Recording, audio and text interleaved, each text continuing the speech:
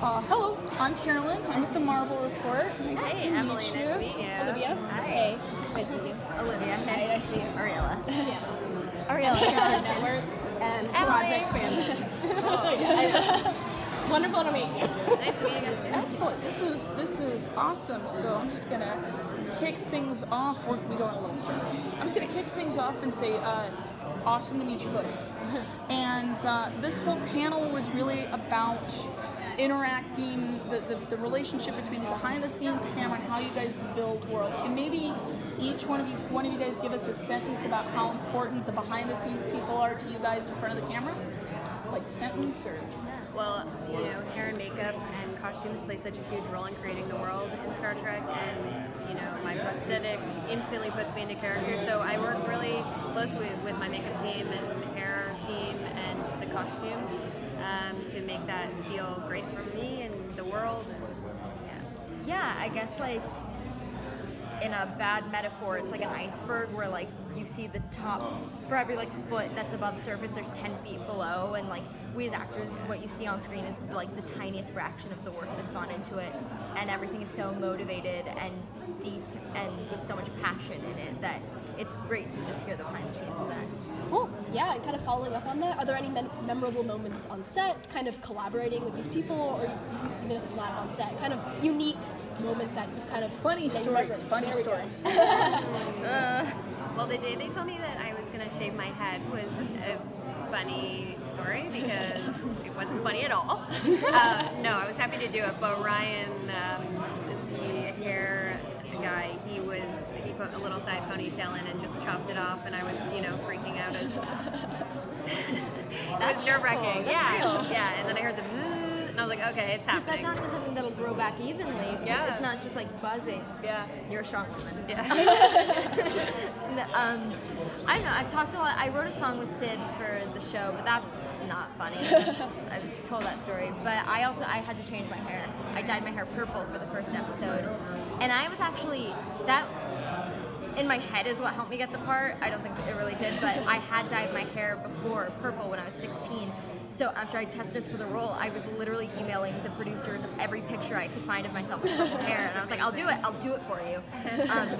So we did it, and the day of, the makeup artist walks in, and she was like, hi, I'm Joni, I'm head on makeup department. And I was like, great, what are you doing here? And she was just like, I'm gonna bleach your eyebrows.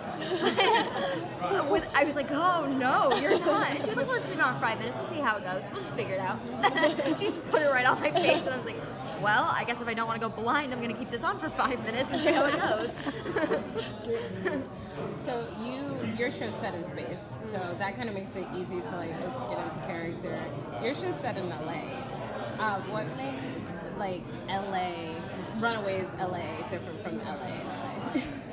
I think the beauty is that it's not. It's like, I mean, there's some lines sprinkled in that it's just like everyone who's been in LA longer than like 5 years, you've just like, one line I'll never get over is when someone freaks out on a teacher, like violently, like super villain levels, and the teacher just goes, Brentwood parents. And it's just like, yeah, it is exactly the LA. And I think one of the things about Runaways is how grounded they try to make it for real.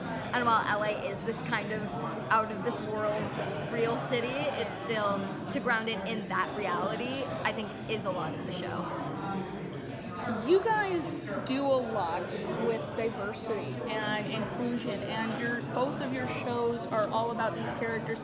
Both your shows have LGBT relationships, which I firmly appreciate, and both of your shows have these unconventional characters that exist in these worlds. What is it like to be on the forefront of these shows that are bringing these like inclusive, diverse storyline? I mean, you're Latinx? Okay. Yeah. And then like you guys are working with all these things. Like, what is it like to be doing that? Can you talk about like your personal, like how you feel, how you feeling? I feel so incredibly lucky to be a part of a show that's, pushing boundaries, but really just going, hey, this is normal, this is happening. I don't know what the big deal is. Our showrunners, Aaron and Gretchen, are incredible for that. They just want to tell great stories and have great characters who, aren't shown as much as they should be. So I feel like very excited and proud of what we're doing with the show. So, Yeah, I mean, the same. Yeah. it's such a softball question, but honestly, I'm compiling more in my head. Okay. Yeah, I mean, you're both kind of on shows that have a really devoted fan base, whether it be previously or kind of like comic books and kind of all this lore. Did you do any background research or kind of contextualization for your characters and kind of for the worlds that you're living in?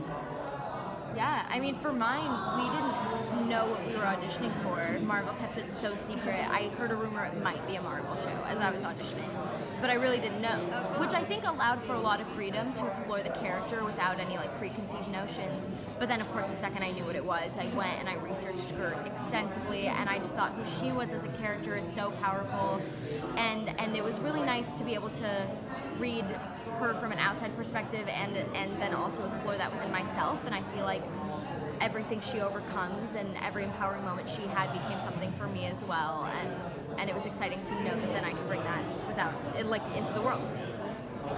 Yeah, and for me, I was traveling when I got the call, and had this like great week planned in Paris, and I really just sat in my hotel room and watched Star Trek the whole time.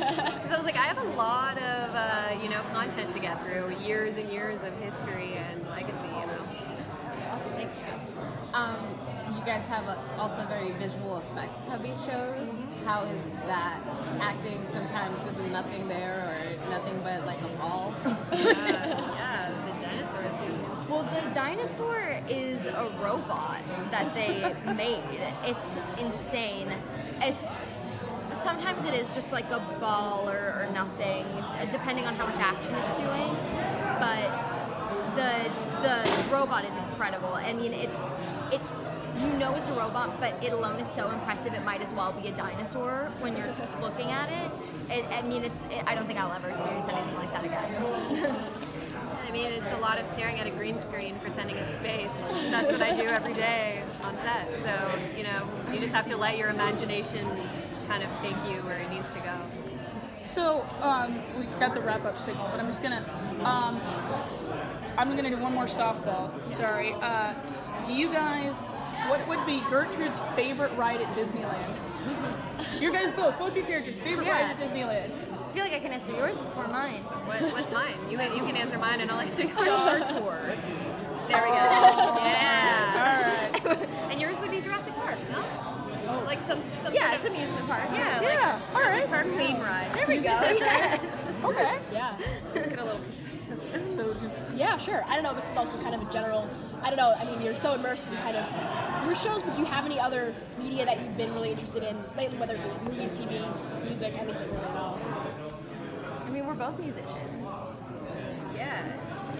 I mean, stuff we're watching? Just anything really that you're really I've been creating a digital series for a couple years, and it's a comedy set in the 90s about door-to-door beauty sales. So I've just been sort of immersing myself in 90s culture and music. It's called Beatty and May. Check it out. All right. Yeah, I've been writing a lot too. I was going to direct a couple shorts I'd written on our hiatus, but other work came up in the meantime. So next year, direct an episode. Marvel has some crazy rules about that. I've looked into it. You have to have like directed 3 episodes of a TV show before they can let you. It's something like that. So I'll just stick to short films and movies. But yeah, I think next year that might be the project. Awesome. Thanks, so cool. Great to meet you guys. Thank Nice you so to much. meet you. That was fun. Thank you. Yeah, You guys I are cried awesome. when you had to say goodbye to old ladies. Me too. It was sad. I got a question once in an interview that was like, did you really think she was going to go? Like, was that upsetting? And I was like, no, that was the most expensive prop on set. They're not getting rid of that. But I didn't say that. That's not recorded. Awesome. You guys are so great. Thank you. Thanks, guys. See ya.